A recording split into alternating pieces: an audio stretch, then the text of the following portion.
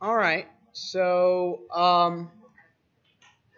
last so it's almost the last week, right? Technically, the next Monday is where we make up the day that was lost at the beginning of semester, right? So next Monday we actually have a class, which will probably be a bit of a Wednesday's going to definitely review. I think today we're going to review a bit after we finish up with recursion.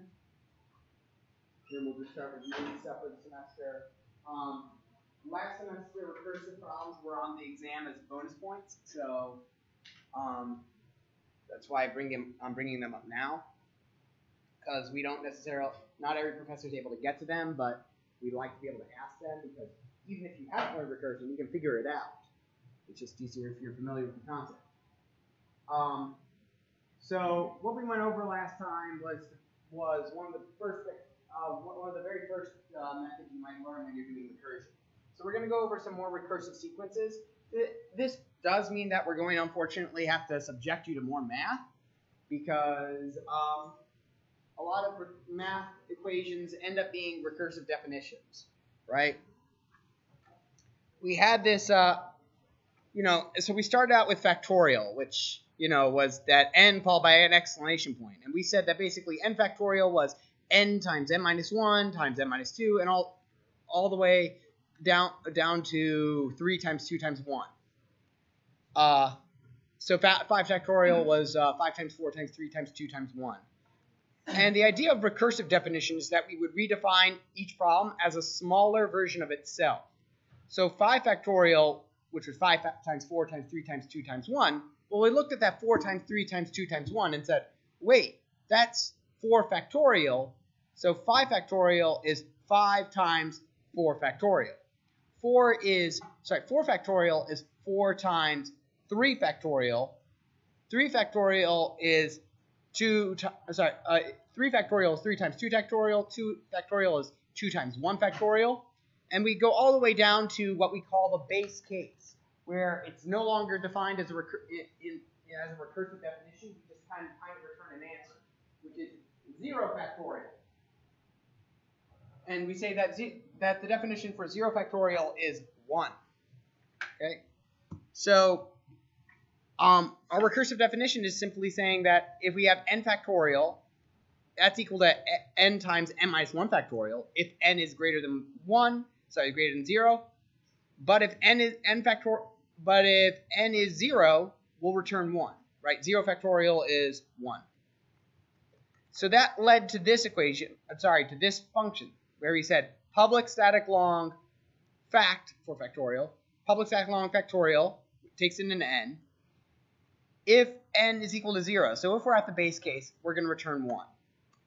Otherwise, we're going to return n times n minus 1 factorial. And surprisingly, this works, right? This looks like we'd get into an infinite loop because each factorial function calls a factorial function. But we start at n, the next call's at n minus 1, and the call after that's n minus 2, and the call after that is n minus 3, and so on and so forth. And eventually, we hit n is equal to 0, which is the base case, so we'll stop calling the function. So recursive problems to review have 2 parts. They have what we call the base case, which is the super simple case that we can just simply give you an answer without having to make a real hard decision about it. Okay? The other case is the recursive case, where we redefine the problem in terms of a very easy part and a smaller version of the same problem. So factorial was 0 factorial for the base case, and the recursive case was n, right? That was the super easy part. And the smaller problem was n minus 1 factorial, right? N minus 1 factorial is smaller than n factorial. Let's take a look with another example from math, the power function. So x to the nth power, right? So for instance, 2 to the third, right? That's 2 times 3, that's 2 times 2 times 2, which is 8. You know, 2 to the 4th power is 16, right?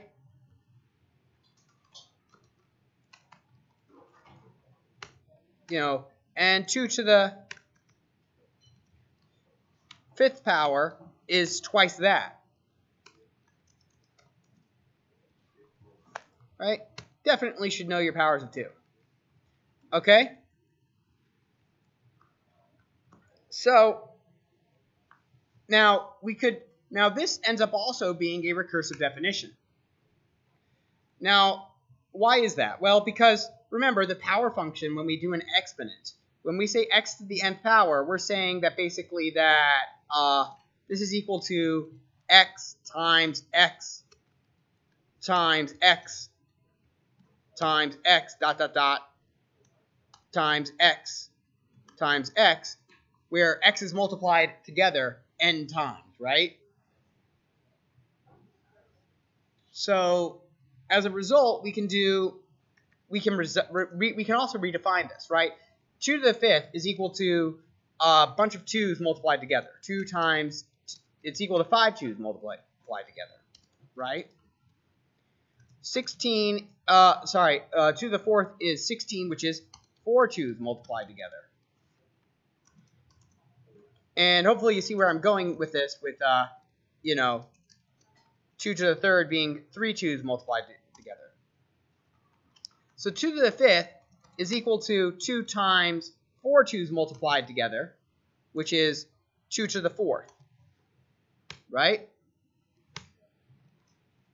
And 2 to the 4th is 2 times 3 2's multiplied together,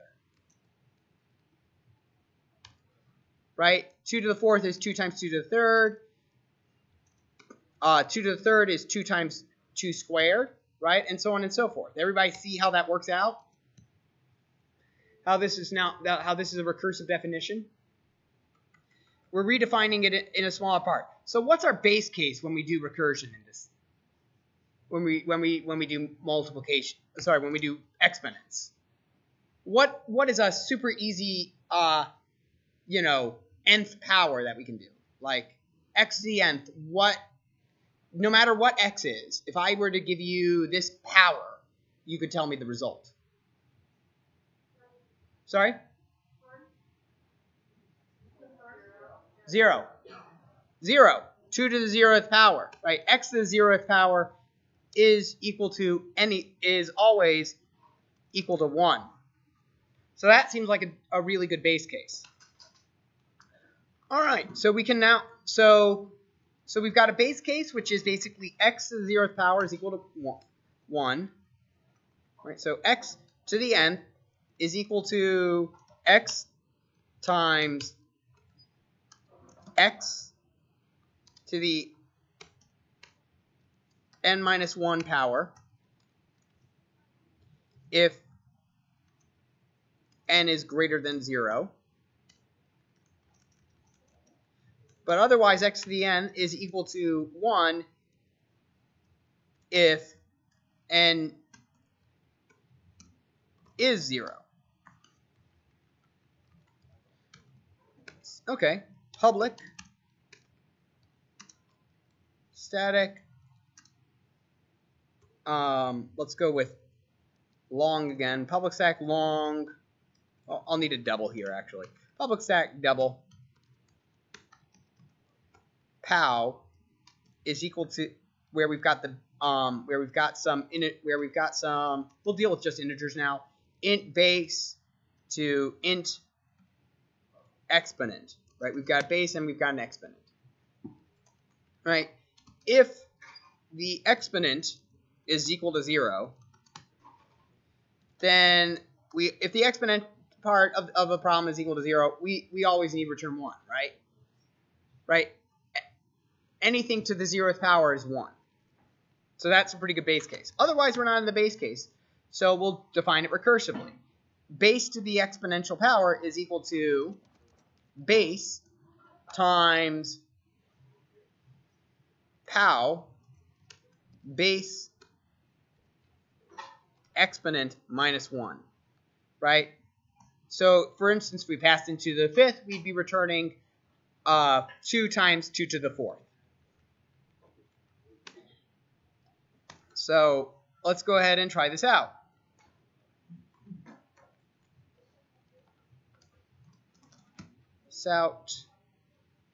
Pow. Let's go ahead and say 2 to the fifth, because we know that. That should be giving us 32. And we get that just fine, right? We say 10 to the sixth. That gives us 1,000,000, as we'd expect. All right. So, let's see. What about a negative exponent, though? What would happen if I put in, 10 to the negative first power, right? That should result in 1/10. What will happen in this case, though, where I pass in 10 and -1 as my arguments? Well, let's trace it. If I don't need to run it to figure this out, I can look at the code. Is -1 equal to 0? No, it is not. So we go to the else case. Return 10 times this 10, 10 raised to the negative second power, which is -2. Is -2 equal to 0? No, it's not. So this will return 10 times 10 raised to the negative third power, and so on and so forth. So that doesn't seem to be working, right? If I enter in a negative exponent, that will give me an infinite loop. Technically, you give me a Stack Overflow error, because eventually it'll crash, saying that I had gone too deep into my recursion. And you can go I think on my computer I'm able to go 8,000 steps deep or something. So, well, how do we fix that? Well, we have to introduce, what do we do if n is less than 0? So x to the nth power is equal to what if n is less than 0? What does that equal to? So let's look at 10 to the negative first power. What is that? 10 to the negative first power is what? 1 over 10. 10 to the negative second power is 1 over 100. 10 to the negative third is 1 over 1,000, right? If you remember, that means that basically it's equal to that x to the nth power, where if n is negative, is equal to x to the 1 over x to the nth power, but we got to flip the sign. So we'll do that there. So if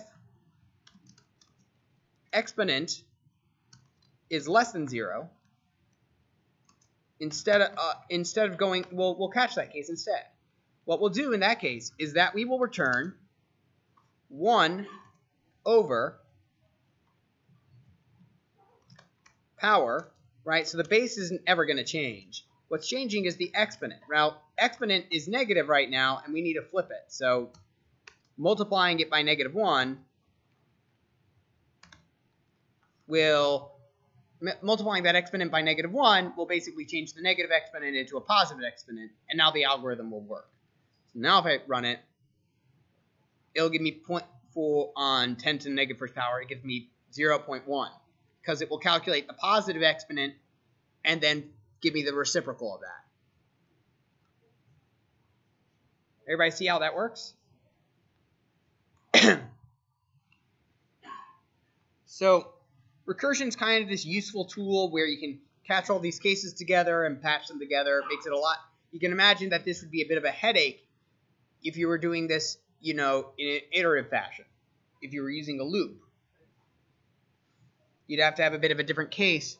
You'd have to have a lot of different cases for what you were doing, a lot of code blocks. So let's see.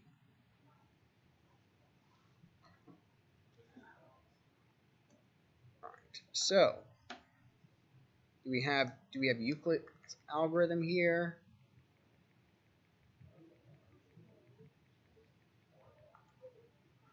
All right. So let's see. One more example from math, and then we'll get into some computer science problems that we can solve with this.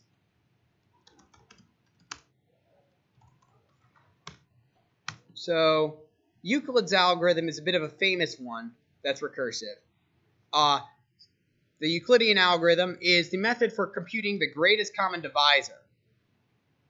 And it's fairly straightforward. It's, let's see. Just trying to figure out, there we go. So, let's see. Actually, let me pull up the slides I have on this one. It's much better if I open up these slides. So, Kaufman. This is an example I give in data structures. All right. So just so we're on the same page, computing the greatest common divisor or greatest common denominator, that's what they called it when I was taught it, of two numbers is the largest int that divides both numbers, right? You probably had to do this a bunch of times. Were you ever like taught an algorithm of how to do it, or did you just like figure it out? Because I think most of us were just told the problem and just said, just divide by stuff, you know, factor these out and figure out which one of these have, you know, what's the largest shared factor, essentially. So, for instance, the greatest common divisor of 20 and 15 is 5 because that's the largest number that divides both of them. You know, 10 divides 20, but it doesn't divide 15 cleanly. The greatest common divisor for 36 and 24 is 12 because 12 divides them both cleanly. 24 doesn't cleanly divide 36 but it does cleanly divide itself. The greatest common divisor of 38 and 18 is 2. And the greatest common divisor of 17 and 97, well, those are both prime numbers, so the largest number that divides both of them is 1. So so we actually do have an algorithm here, a pretty clever algorithm, which is given to us generally in basically the standard esoteric math terms. Given two positive integers m and n, m is greater than n. If n is a divisor of m, then the greatest common divisor is n. Otherwise, GCD of mn is GCD n m mod n. I think the only way they could have made this worse to write out was if they used p's and q's. M and n is terrible for reading out loud because they sound the same, and p's and q's are terrible for actually reading an algorithm silently because p's and q's look the same. They look very similar, especially when they're next to each other, which you never see in English, but always will see in math. Okay, so fortunately, we actually are in a programming language, which means we have the option of using more than one letter for our variables, which is kind of what we need here. So public static int GCD. I'm not going to call these m and n. That's confusing. Int big, int small. Okay, so you've got two numbers, a big and a small. Okay. Okay, and we're going to assume that the first one is big and the second one is small. So so the first thing we need to figure out is basically, does the smaller one evenly divide the bigger one, right? For instance, like if we're given 15 and 5 as if our big number is 15 and our small number is 5, right? If 5 cleanly divides 15, then 5 is the common denominator of both, right? That's kind of the base case here. So if big mod small is 0, return small, because that's the greatest common denominator. Else we're in the recursive case, which says that And the recursive case is actually quite interesting. It says the greatest common denominator of big and small is equal to small big mod small. Now this is actually quite interesting because, oh, and I need the GCD operator over here. Now this is quite interesting. So first off, the recursive case is, it doesn't seem like straightforward as the other ones, right? If it was the other cases were like if we hit 0, we're done. And over here we're saying small, you know, as big, and then the new small will be big mod small, and it doesn't seem obvious that that will get us to 0, right? But when we take a number, so we've got a number over here, small, and then we're taking another number, big mod small. So let's just analyze that for a second. Small is a number like maybe a number like 15, okay?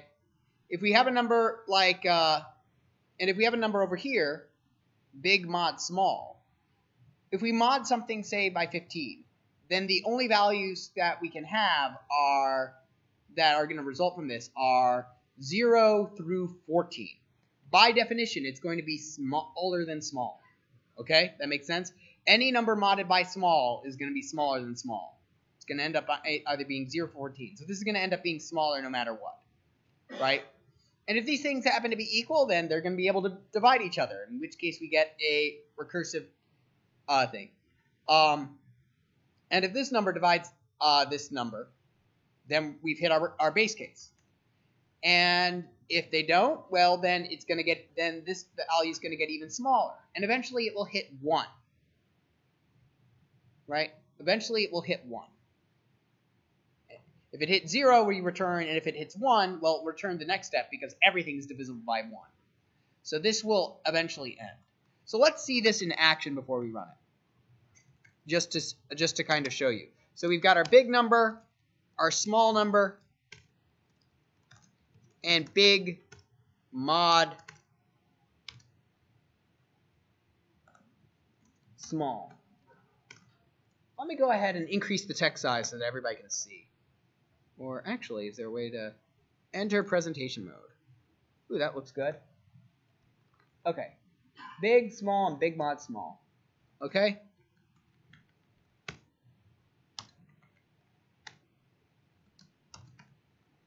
All right.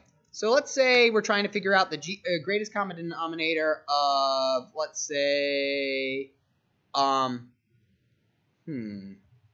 let's say 54 and 18. Let's see, not 54 and 18.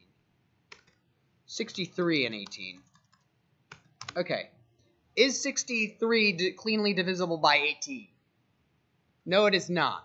Okay, so what we're going to do is that we're going to compute big mod small. So what is 63 mod 18?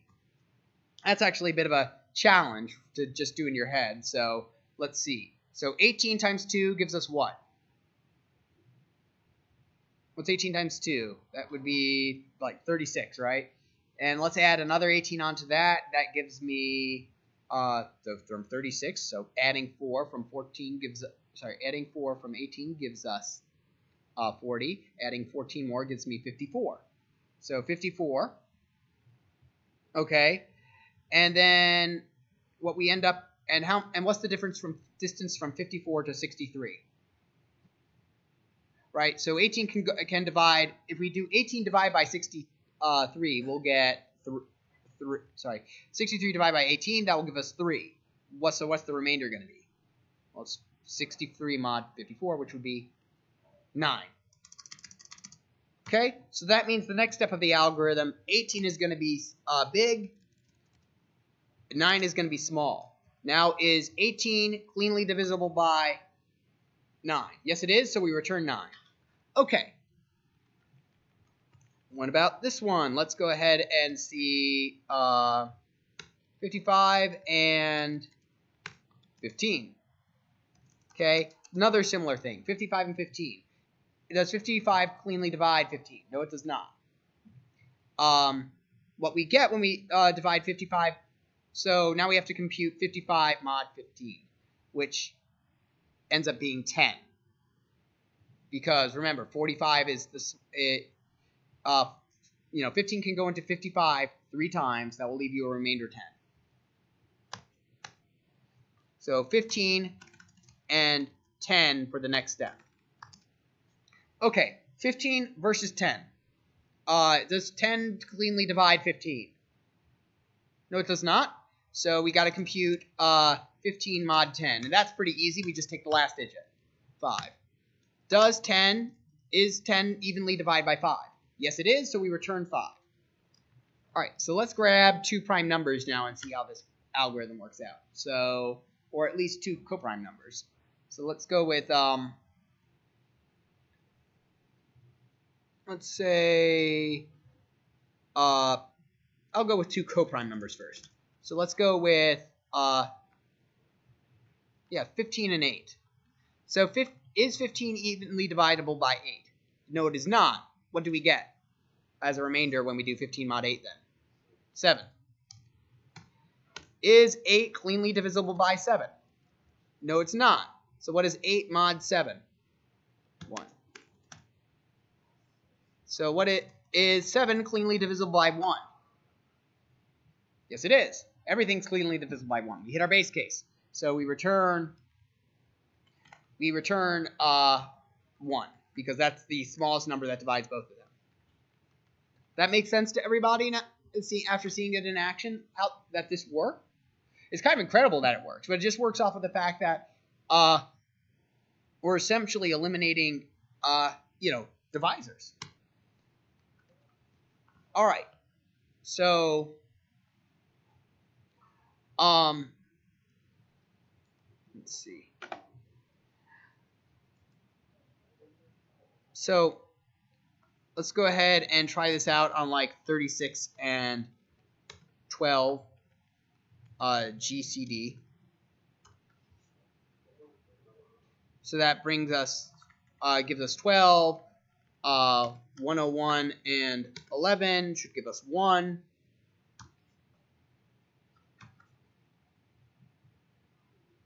Right, nothing too scary about this.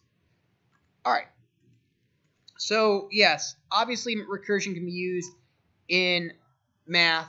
And I actually do have one more example, which is actually, so recursion, it looks like it's this beautiful tool that obviously you should use all the time. Well, I'm going to show you a case where it's actually not great to use it.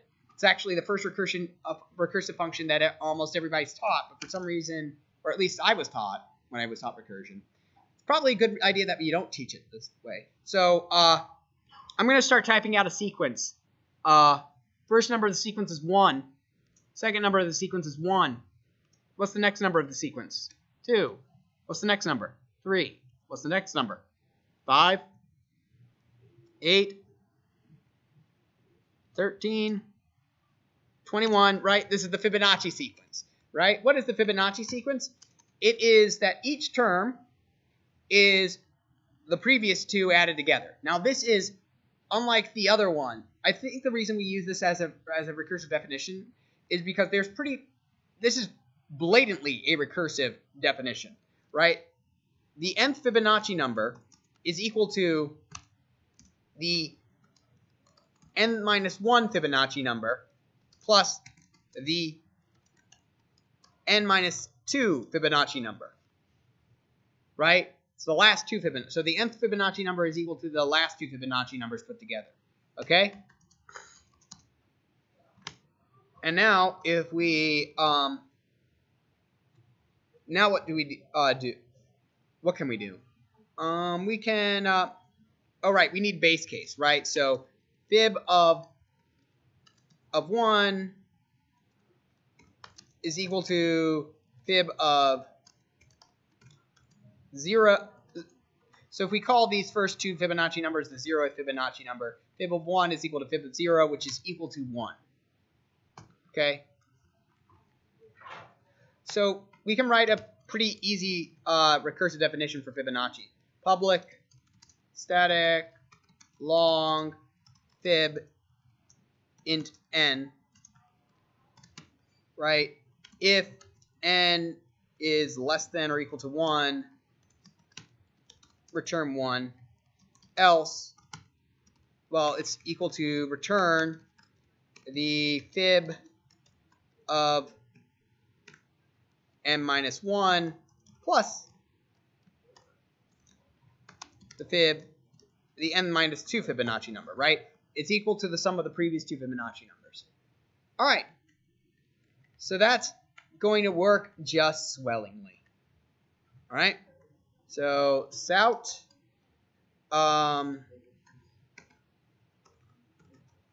so system out the print line. Let's print out fib.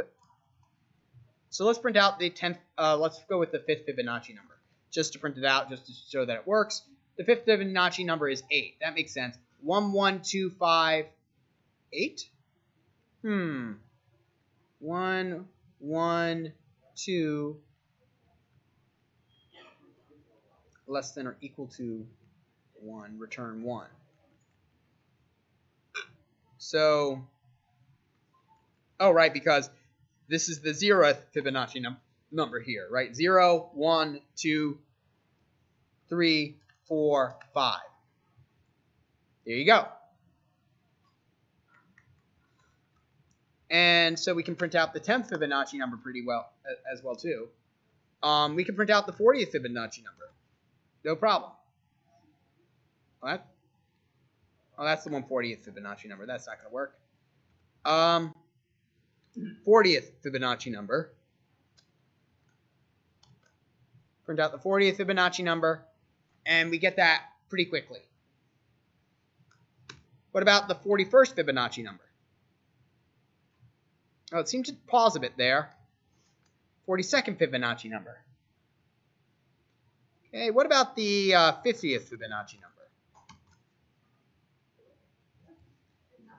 And my computer's working on the problem. It's actually going to take a couple minutes if it finishes at all, because our recursive method is not that great. In fact, it takes a long time to do. When you take Math Concepts 2, I think, maybe 1, you should learn about big O notation, right? So how many of you are taking Math Concepts 1? Right? Did you learn about big O notation in Math Concept 1? Then you'll probably learn it in Math Concepts 2. Okay, you'll also learn it in data structures. But what I've done here is I've accidentally written an exponential function. Meaning that this will take a long time to do. But in English, oh, there it popped out. Now if I increase this n from 50 to 51, it will take twice as long about for this to solve. Now, why is that? Well, it's because of the way I wrote this recursive function. And to put it bluntly, it's just not saving its work. Right? I'm going to calculate the 50th Fibonacci number, which is going to require me to calculate the 49th and the 48th Fibonacci. To calculate the 49th, I need to calculate the 48th and the 47th. To calculate the 48th, I need to calculate the 47th and the 46th. To calculate the 46th, I have to calculate the 40th. Right? So see how I've repeated I have to calculate the 47th and the 48th a couple times there? Right? I'm not saving my work at any point during this. So each time I have to calculate a number, I have to calculate it again. So here, when I finally finish the 49th branch, right, I've calculated the 48th and the 47th, and then I have to go and redo all the work I just did for the 48th, right? And basically, you can think of this as a tree, basically.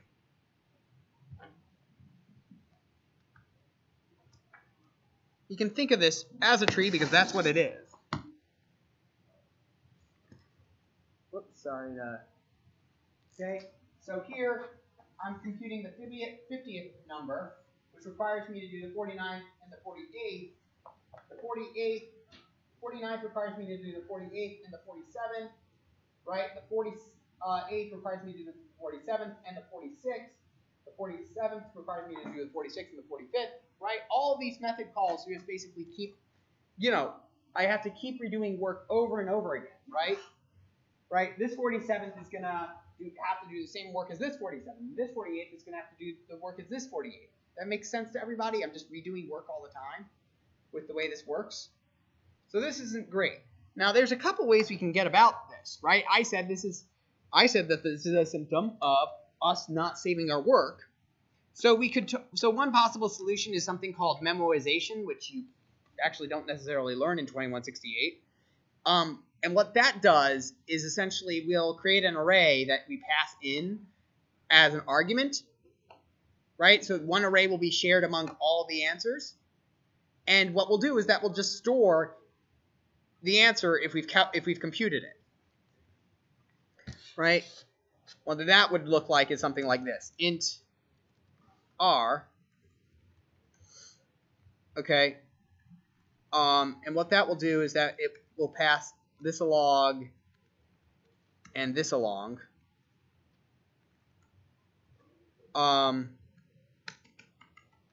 Else, if let's see, if array n minus 1 is not equal to 0, right? 0 is the default value. So if it has a value in it, then let's say that int m minus, so we'll have an n minus 1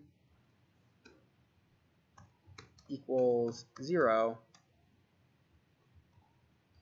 int n minus 2, actually, yeah, array n minus 1, array n minus 2.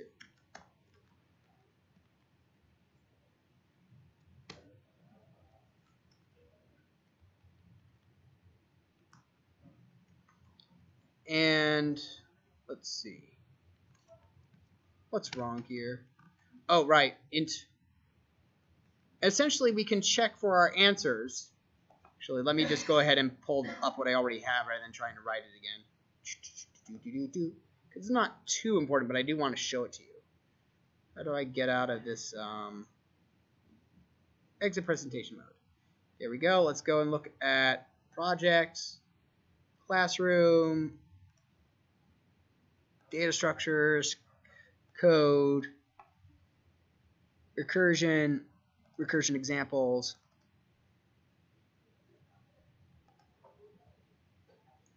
We have two numbers. If it's already in there, if it's already there, we grab it.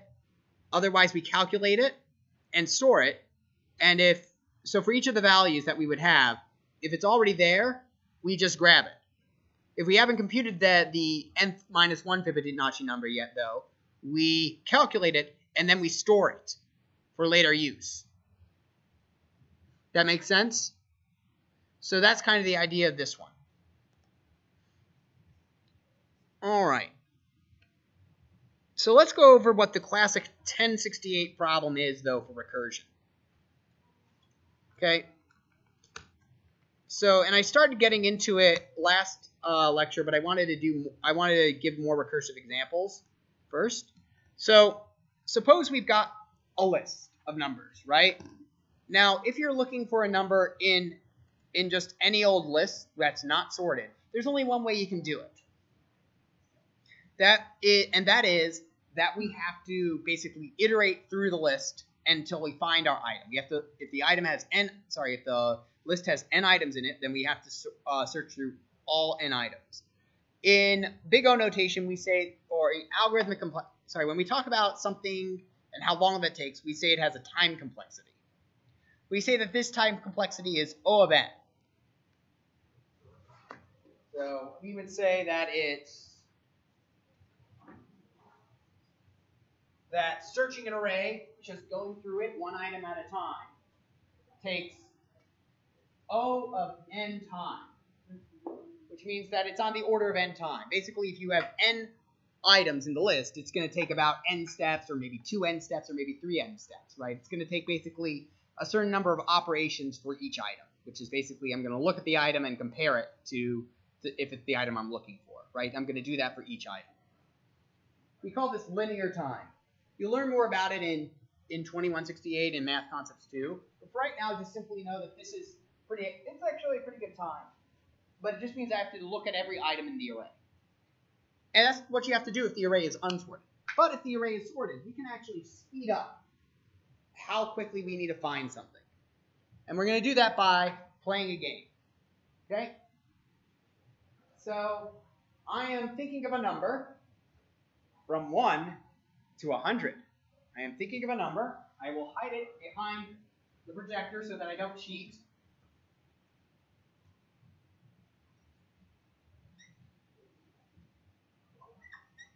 Okay? I've hidden my number behind it so that I can't cheat. Okay? So I'm thinking of a number between 1 and 100. So you can guess the number, and I will tell you if my number is higher or lower, or if you got it right. Everybody's played this game before, right? It's not really a fun game, but let's see. So what's your first guess? 50, right? Everybody's going to guess 50. Why are you guessing 50?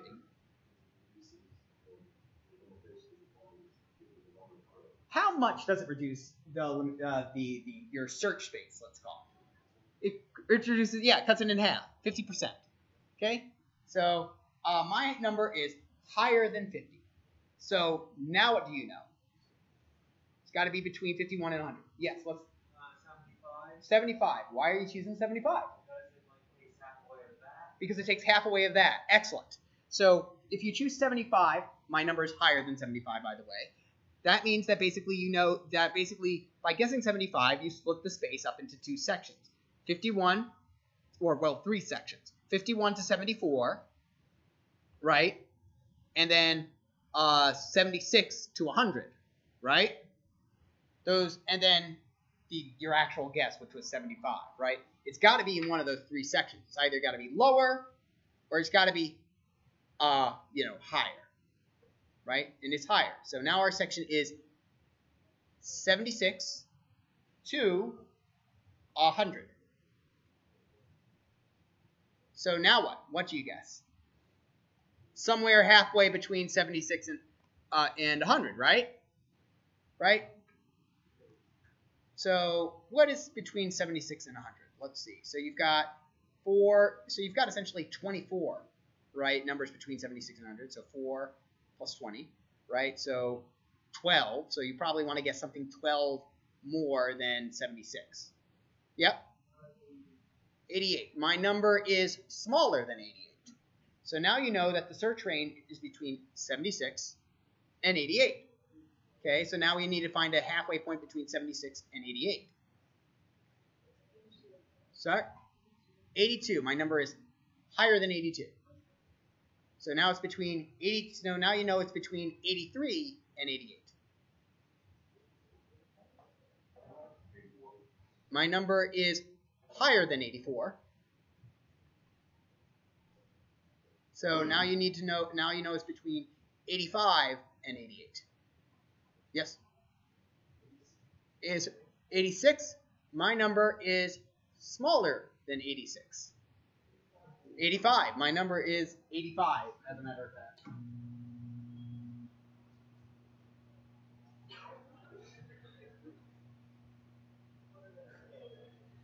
See? I told you, I'm not going to cheat on this game. My number is 85. So, what you just did there was actually a recursive algorithm. You took the problem, and then you reduced the problem into a smaller state, believe it or not. That's a recursive algorithm. You said, because there is an equally valid solution that just takes longer. I'm thinking of a number between 1 and 100. 1, it's higher. 2, it's higher. 3, it's higher. 4, it's higher. 5, 6, 7, 8, 9, 10, 11, 12, right? And so on and so forth. That is a perfectly valid solution for getting the answer. It's not going to get you the answer unless somebody's chosen something in the single digits. It's not really going to perform that well. But it is a valid algorithm. But by using this recursive algorithm, the idea here is that we split our space into half with each step, right? We chose 50, then we chose 75, then we chose what? 82? 86, 88, right? And that helped split it in half, basically. Each time we split it in half. So I'm going to put up a term on the board that basically probably makes you shriek with terror because you don't really know how to compute it off the top of your head, right? Even though, and that's because, your math teachers probably didn't have a good idea of how these things worked anyway, right?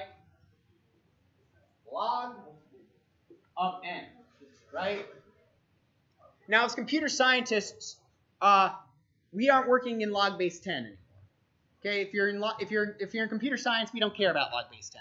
Okay, when you see log in a computer science class, it is okay to automatically assume that the log we're talking about is log base 2, and that's easier than log base 10.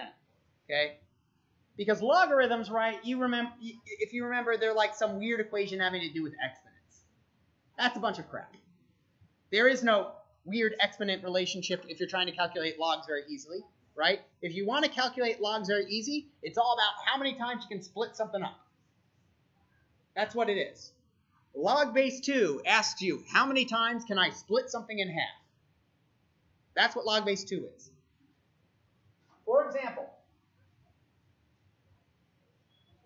log base 2 of, so log base 2 of 8, okay? What is log base 2 of 8? Well, it's the number of times I can, you could figure out, okay, so log base 2 of 8 is x, right? And you might try going, okay, so 2 to the x 2 to the x is equal to 8, solve for x, right? You could do it that way, or you could do it a bit more of an intuitive way, which is ask, how many times can I split 8 in half? Log base 2 asks how many times I can split something in half. So I can split 8 into 2 piles of 4, right? And I can split those 4s into 2 piles of 2, and then I can split those 2s into all those 2s into 2 piles of 1, right? So I can split this in half, I can split each of the 4s in half, I can split each of the 2s in half, and once I hit 1s, I can't split them in half anymore, right? You can't split 1s in half, otherwise we're going to end up with doubles. So how many times can I split something in half? So I can split 8 in half 3 times. That makes sense to everybody? So that's your easy kind of solution to a logarithm, so to what a log base 2 is. 64, right, we can split those in half into 32s, those into 16s, and those into 8s, right? So 2 to the 6th is, so that should be 2 to the 6th, right? Yeah. 2 to the 6th power is 64, right? Because we can split 64 in half 6 times, right? So if log base 2 is how many times you can split stuff into piles of 2, right? 2 equally sized piles of 2. What is log base 3 then? So when I say log base 3, if you're using the same kind, under the same analogy, what is this split? What is this in splitting stuff? If log base 2 is splitting stuff into halves, what should log base 3 be? Sorry? Thirds, right? Log base 3 is just how many times can I split something into thirds as opposed to halves. Log base 10 is how many times can I split a pile into tenths, right? That makes sense now if we look at like log base 10 of 100, right? 100 can be split up into 5, 6, 7, 8, 9, into 10 piles of 10, right? And each of those 10 piles of 10 can be split into ones, right? Now, mind you, this kind of definition splitting really only works if we're dealing with like stuff that's evenly divisible by logs, evenly like split up, right? Doesn't deal with like, so it only deals like with the clean solutions. It doesn't deal with like when you have to deal with like, n to the 1.7, right, kind of deal. Right? It doesn't deal with that kind of stuff very well.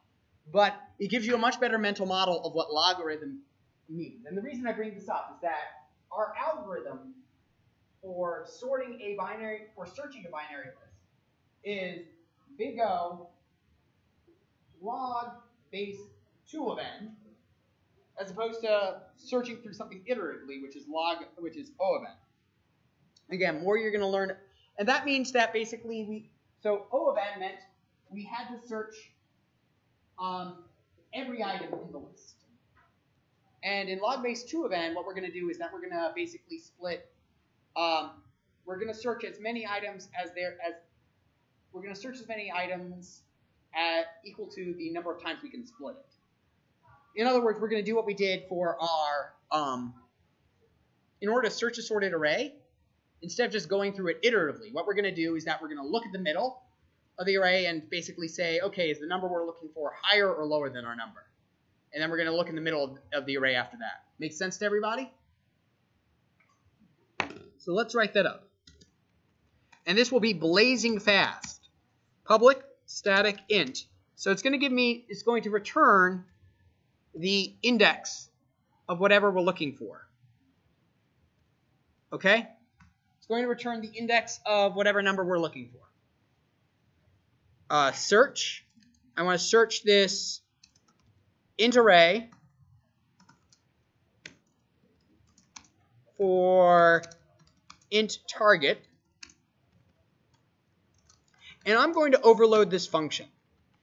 This is something you typically see in recursive methods so that people don't accidentally start in the middle of recursion.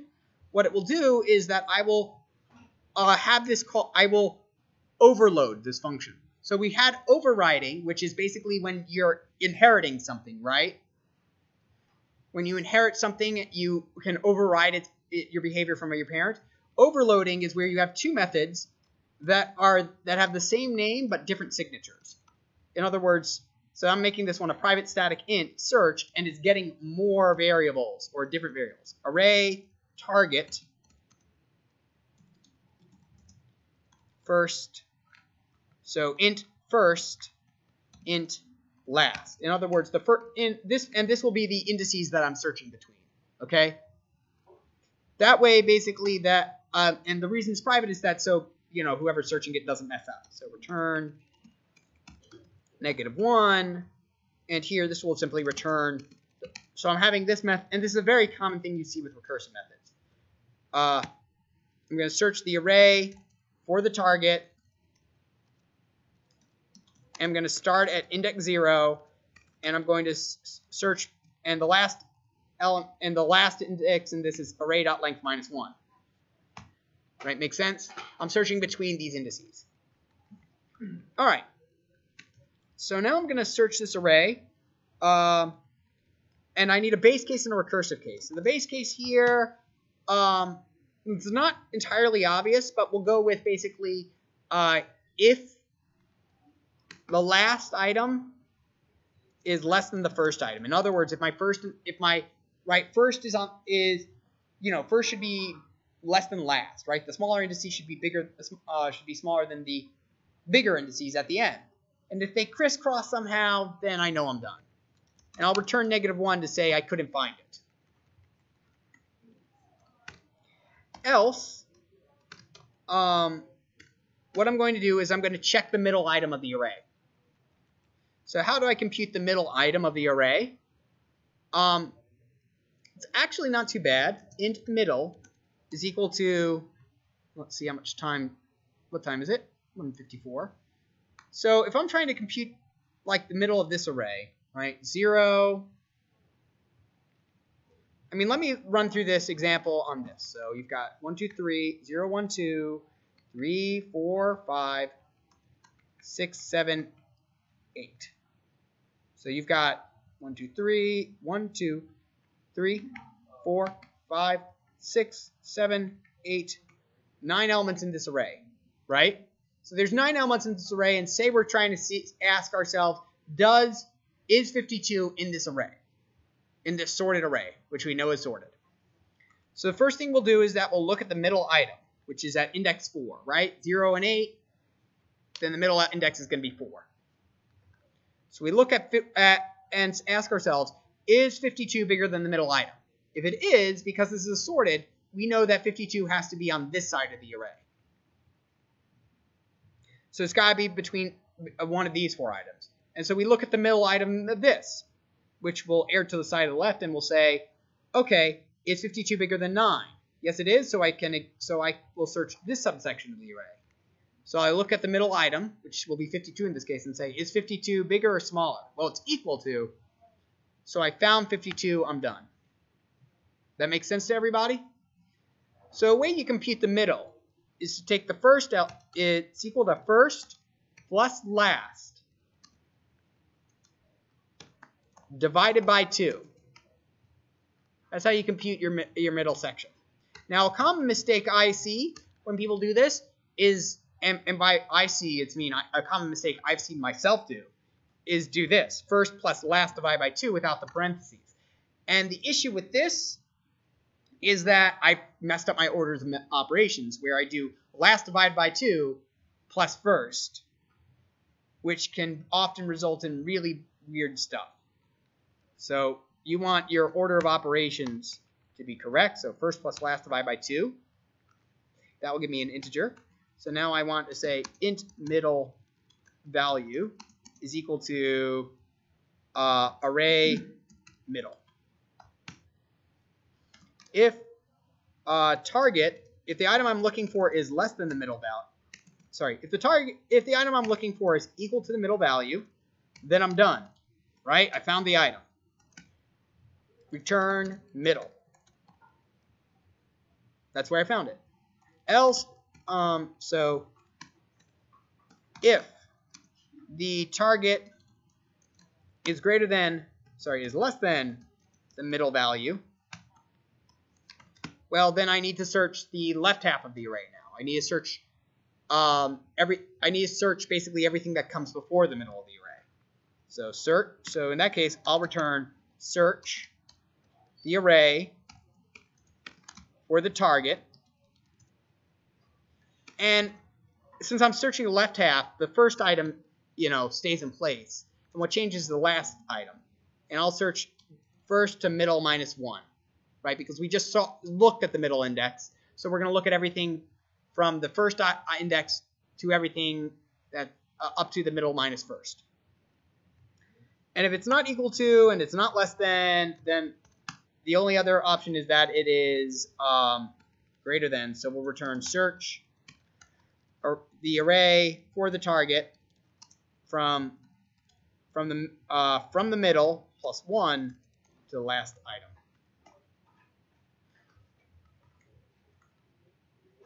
I know I went a bit quick there. All right, so 1158.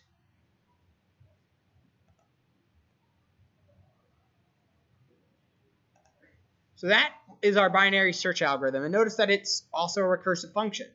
But this is how basically if you have an but this is built into the arrays, and this is built into the arrays class, by the way.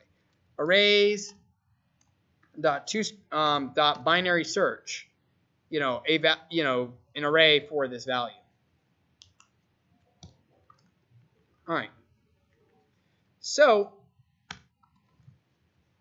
that's essentially everything I want to go over for 1068. So congrats, you've made it to the end. So let's talk about preparing for your exam. Okay. The final exam is going to be, if it's anything like last semester's, and I have seen no reason why it's going to be any different than last semester's, it is going to be a bulk of multiple choice problems. Now, fair warning, the exam is typically brutal in the sense that basically I think last semester's average was like 60 on the exam. And this is cohesive with the, this is consistent. This is consistent with with what we saw in, the semesters before that. So now there's a couple reasons for this. The first is that is that we've got basically a lot of points stacked into reading code, right? Because we have a bunch of multiple choice questions, okay? Now, this means, since they're multiple choice questions, there's essentially not an easy way to get partial credit on them, right? So that's one source of the reason why scores can be low on that. The other reason is because it's, a final exam and you've had other things to study for, so that's another reason. And the third reason is that because the final exam takes place basically a week after our last class, so there's kind of a deterioration. So you should definitely take this one seriously, even if you've been doing well so far, right? So about I think it was like last semester, 58 of the points were reading code, and 42 of the points were writing code. So if for some reason you cannot take the exam, you need to like contact me ASAP. Like you can't take the exam on the 8th, and you know you can't, like because you have plans to leave the country. You need to contact me ASAP so I can give you a separate exam. Okay. You know, so that basically you don't want to get a 0 on this final exam. If something comes up unexpected, also email me as soon as possible so that we can arrange to take care of it as soon as possible, or arrange an incomplete. Right? An incomplete will only be able to be arranged if you've actually been doing well in this class so far. Right? I can only do that and I can't do it like as a favor to a student. That there has to like literally there has to be documentation for an incomplete. Like, you know, having to leave because of a funeral or because you had to go to a hospital or stuff like that. So,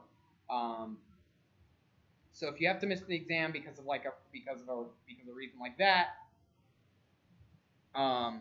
just know that you'll have to make it up at some point, probably during the summer semester with the TA. They can arrange it, or in the fall semester, which can really mess up your scheduling. Okay. So, how to prepare for this exam?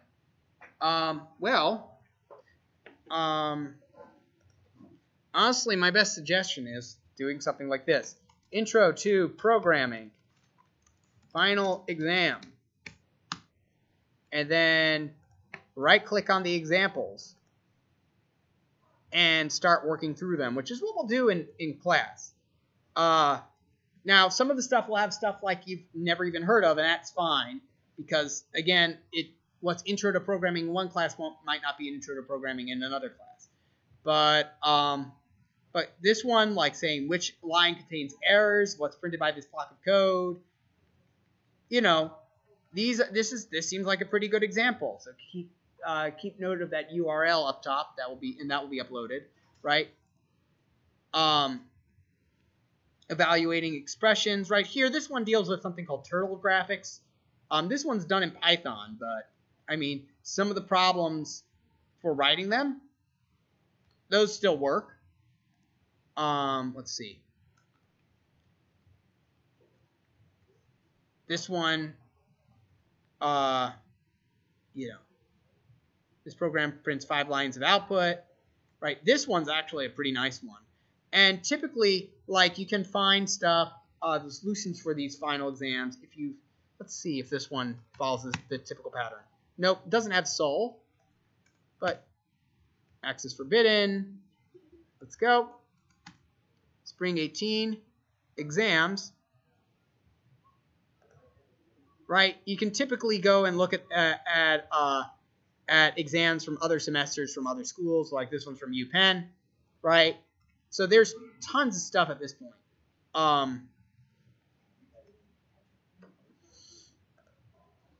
that you would be able to rely off of. So that's here they have it's dash soln n, right? So a lot of these things have answer keys to them, and if it's not something you're familiar with, don't worry about it, because then it's probably something that we didn't go over in class. So there's a lot of sources out there, and if you need to narrow it down to Java, what you should do is just add Java over here. And if you really wanted to make sure you get PDFs, add file, :PDF, and voila, you now have PDFs. All your results are now PDFs. So there's a lot of good resources there. Documents. Oh, wait, hold on a second. Exam, teaching. I think I might actually have a practice final. Let me check. Do I have one? I think I'll double check. I might have a practice final. If I do, I'll give one to you guys.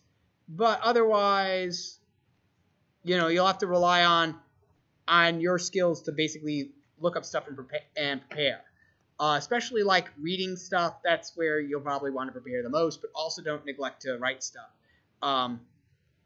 You want to be able to read, specifically you'll want to be able to write So specific things for writing that have been on the exam in previous semesters.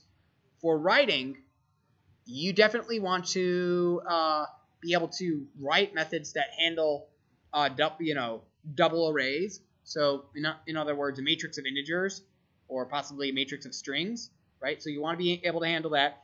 And you'll want to be able to write a class much like the Pentagon class, right? So we typically don't do anything much more advanced than a geometrical shape, and we just basically, and we give you pretty basic instructions on how to do it. We tell you, write these integers, so we tell you to, like write, we might tell you a square, to write a square class, like, create a private instance variable to represent the side of the square. Create a constructor, a single constructor that takes in the, the side of the square and sets it. Write a get side method, write a set side method, and then write a compute area method, given this, and give you the equation for that. Like, that doesn't sound too much harder than the Pentagon thing, right?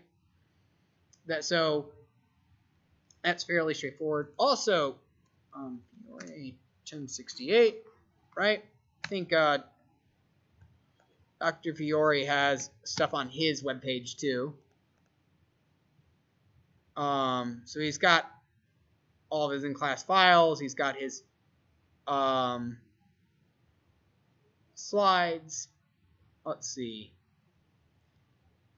Let's